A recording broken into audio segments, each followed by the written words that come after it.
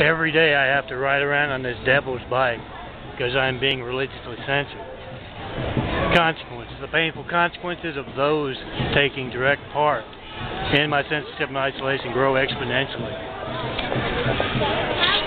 In particular, for those play acting that they're me, hanging around with that parasitic race, and in particular every parasitic person I've met here in LA, those with quite a few different people playing them. They'll make great examples.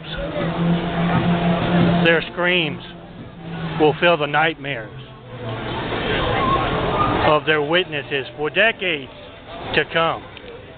That is a promise from the one and only Stone Cold John Milton Brady, who saw a lot of parasites showing their content of character today, who will make great examples for a very long time.